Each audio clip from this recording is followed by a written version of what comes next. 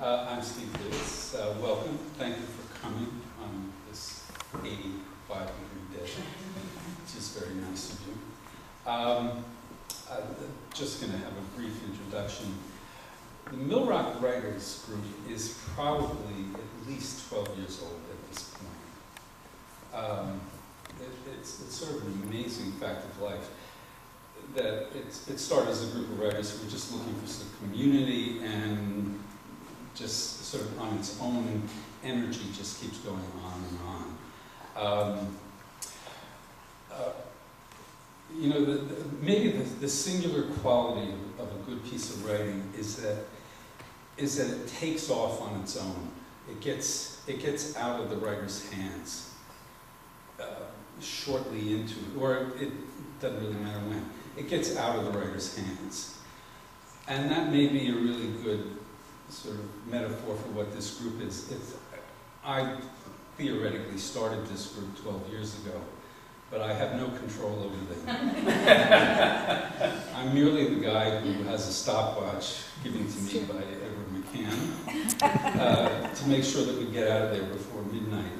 But the thing that is very important is that these people are real writers. They wake up before before sunlight. They go to sleep, or they're writing deep into the night. They're writing because they're writers, not because they want to teach anybody anything, not because the world needs another piece of literature. They're writing because they need to be writing.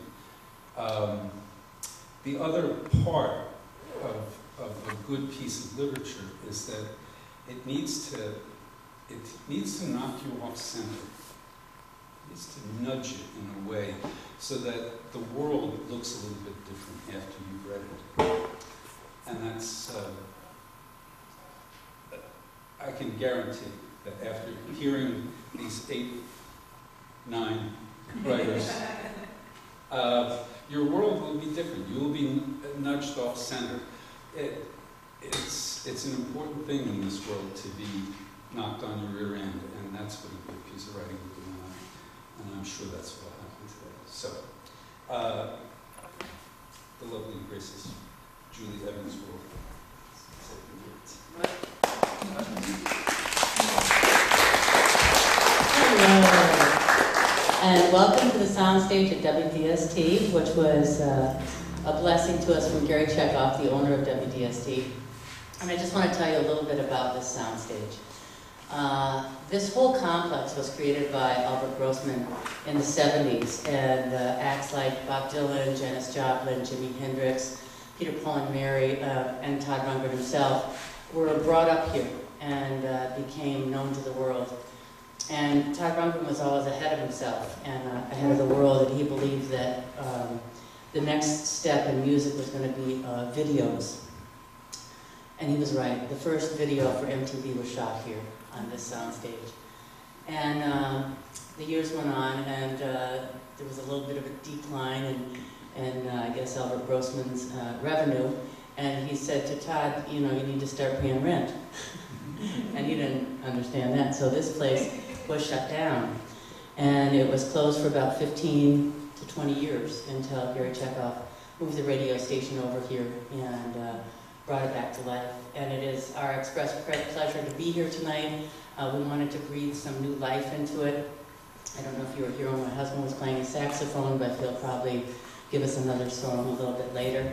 And I am the newest member of the Millrock clan, and I am the loudest screamer. When we go to the Outer Banks, I'm the one that screams the loudest, trying to get past the waves and into the ocean. But it is my pleasure now to introduce Mihai. And Mihai Grunfeld is an associate professor at Vassar College, where he teaches courses in Spanish language and Latin American culture and literature. His publications include an anthology of Latin American avant-garde poetry. And we have his book here. It's called Leaving, and it's his experiences of growing up in Romania and immigrating at the age of 18. And that very nugget is at the heart of a lot of his writing. I don't know what he's going to read tonight, but I can guarantee you it's going to be good. So Mihai, if you come and join us, thank you.